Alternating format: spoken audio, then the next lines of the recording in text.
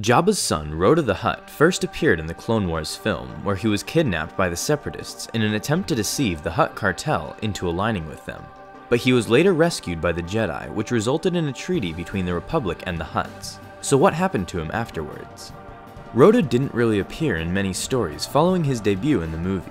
He was in one episode of the Clone Wars where he briefly made an appearance in Jabba's palace when Notluiski Papanoida was looking for his daughters. Later, according to the Darth Maul Shadow Conspiracy book, Jabba had Rotta sent away to safety when he was notified that Darth Maul and his Shadow Collective were coming to his palace.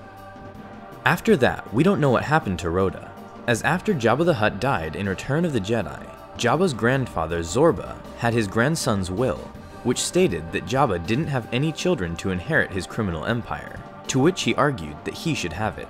Although this will was declared fake by the Hutt courts, it did lead to a lot of infighting between the other Hutts over Jabba's remaining assets.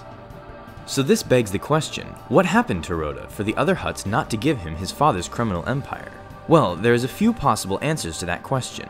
One being that at some point between the Clone Wars and Jabba's death, Rotta himself died, thus making Jabba's will true.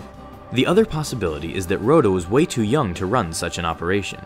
Although he would be about 36 years old by the time Jabba was killed, for a Hutt, that's a very young age. A Hutt at that age had the mentality and maturity of a 5 or 6-year-old human.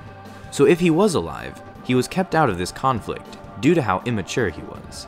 But let us know what you guys think happened to him, and if you want him to appear in any future Star Wars stories. Thanks for watching this video. Be sure to subscribe for more videos like this one. And as always, may the Force be with you.